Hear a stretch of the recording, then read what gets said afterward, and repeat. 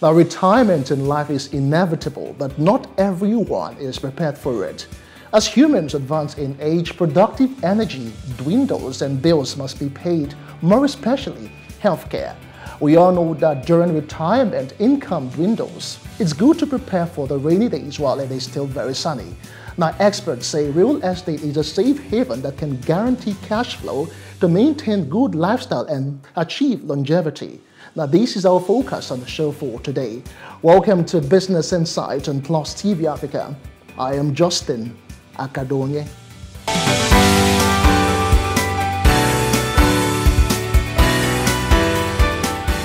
First off, experts say Nigeria's cosmetic industry is lagging in profiting from the global market as numerous challenges, especially limited export opportunities, hinder prospect. Now, this was the position of indigenous manufacturers at an event held to showcase made in Nigeria cosmetics to the front burner. Details in this report. The global cosmetics industry is projected to hit $463.5 billion by 2027 from $380.2 billion in 2019, growing at a compound annual growth rate of 5.3%, which depicts the industry as a growing and profitable one. Nigeria's cosmetics industry has a lot of micro, small, and medium enterprises whose prospects are constrained by limited access to finance, export constraint, which hinder the prospect of a larger market, among other challenges. These indigenous players share their thoughts on perception, prospects, including issues of standardization. The very first thing is our cosmetic raw materials. Most of them are actually very pricey, and the middlemen that we have who are purchasing these raw materials for us always hike the price. So it's always difficult to have a stable price for a certain type of product. Our local manufacturers, the very first thing that they need to be able to accomplish is proper professional formulated products. There's no real regulatory body for cosmetic manufacturers, and that would be a huge asset for us, so that we know that we can rest assured that the products that we're buying are quality. Even the raw materials that we are using as well need to be certified and are quality, and they can produce decent products for us. Kolawe explains that agencies such as MINS aims to prepare and equip players in the beauty and cosmetic sector for the Africa Continental Free Trade Agreement and cross-border trade. So what we're looking at is how do we aggregate these cosmetics producers together and support them in strategic intervention from production to packaging to labeling to sales. You should know that in a couple of years to come, months to come, the exchange rate is going higher and higher every day.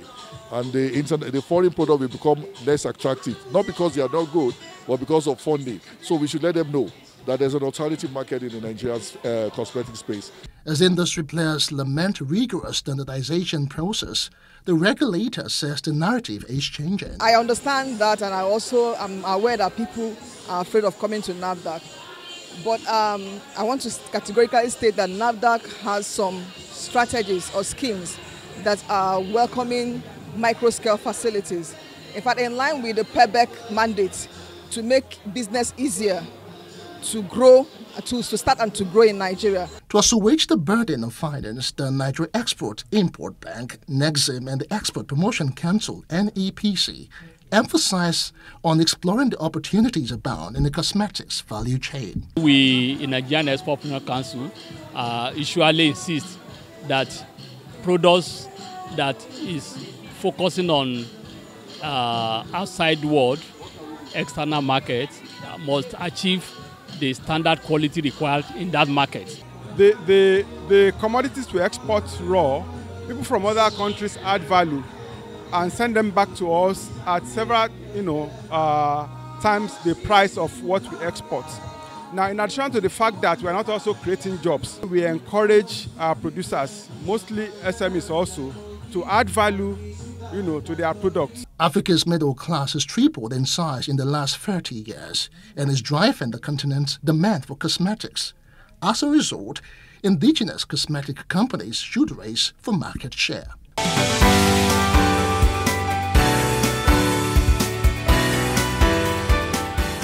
Welcome back. Dr. Jayne Onwumere is the co-founder and group managing director of P1 Group. She joins us now to look at real estate investment for retirement.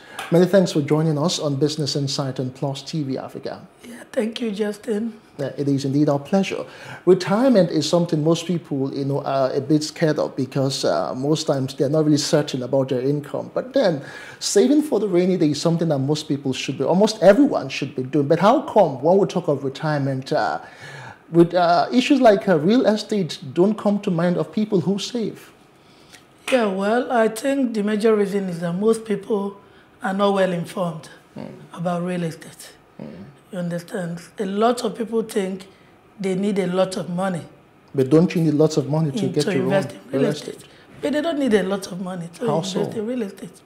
How does that work, really? Yeah, very simple. With as little money as you can afford, you can begin investment in real estate. You don't have to be thinking of maybe Victoria Island, Ikoyi, and all that. Even going to the suburbs, you can start your investment. But one thing is certain, development will get to that place. And the value of those properties will skyrocket.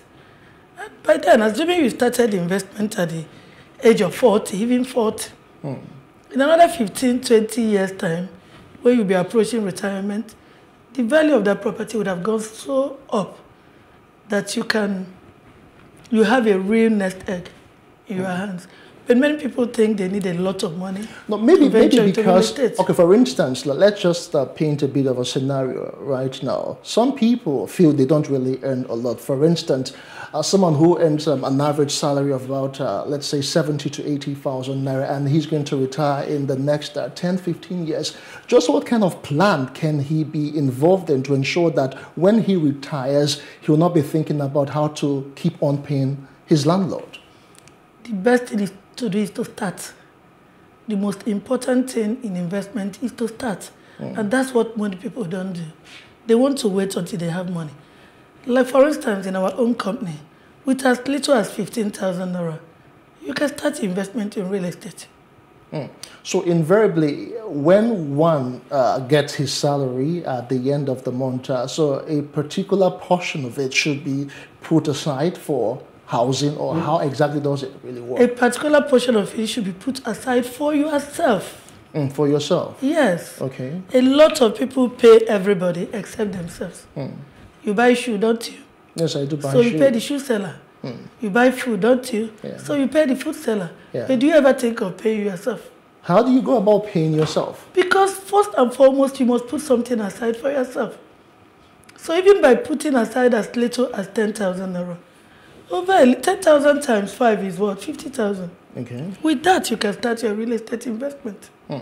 But then you make it seem as if it's something that is so easy, something that can just be done. For instance, now, landed properties are not really readily available everywhere, and that there are rigors involved when it comes to getting houses. And sometimes some people fall prey to unscrupulous individuals who just scam them just with all sorts of bogus investment plan for housing.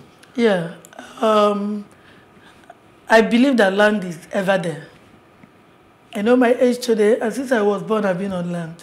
And even when we are gone, land will still be there.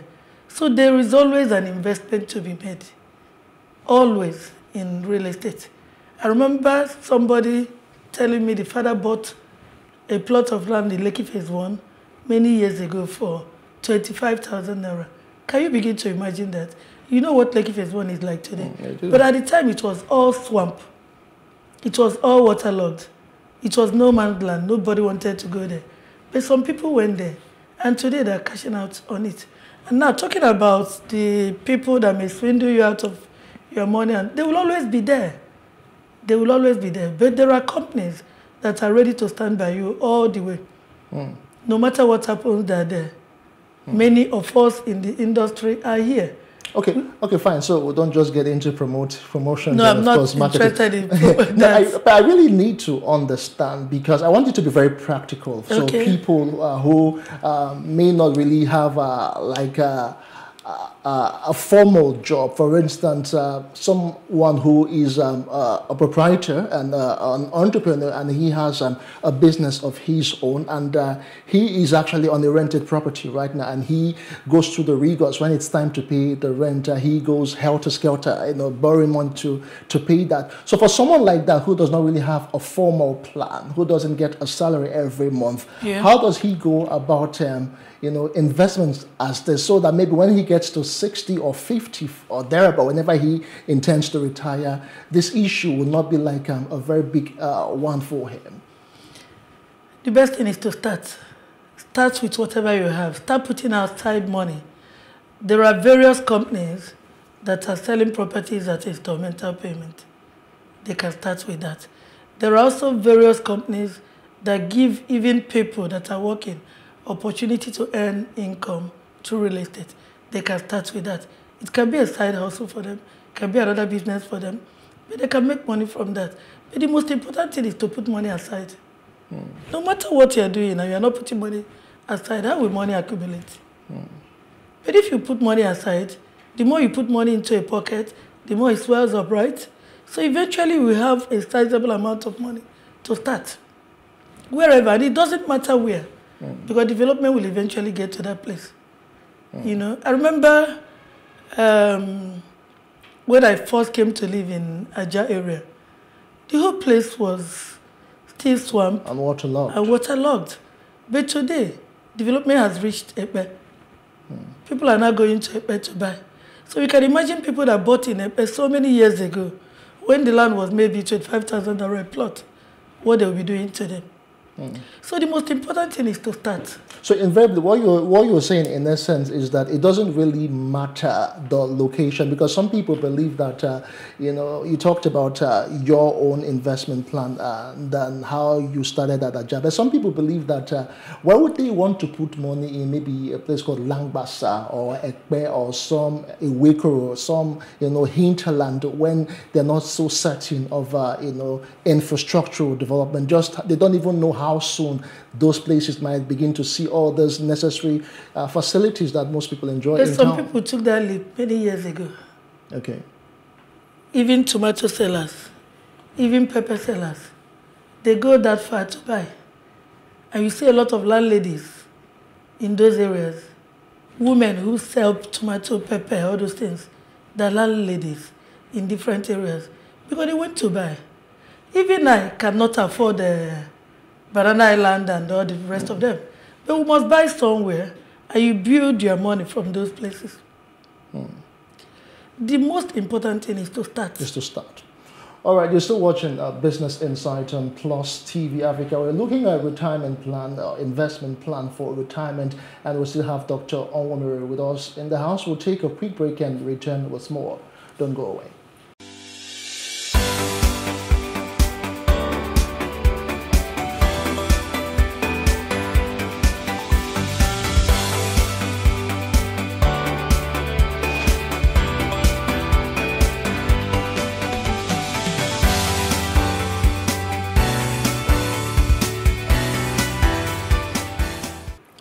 Welcome back. It's still Business Insight and Plus TV Africa. Real estate is our focus for today on the show, specifically retirement plan. Dr. Onwumere says to us that you don't have to wait. You can start small, no matter what it is. You can start right now. So let's continue really now. So we've talked about starting small, but for how long can you save exactly to be sure that you can get the plan of your choice?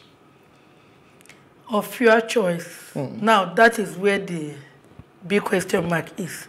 Your choice. There are two ways I look at real estate. Okay. I look at it from where I would want to live, what I want personally. And then I also look at it from the business angle. I think the first thing is to look at it from the business angle. Okay. Assuming you have a little money, you don't have much money, and you go very far away, and you buy like 1 acre of land. 1 acre of land is 6+, right? One day that place will become very valuable.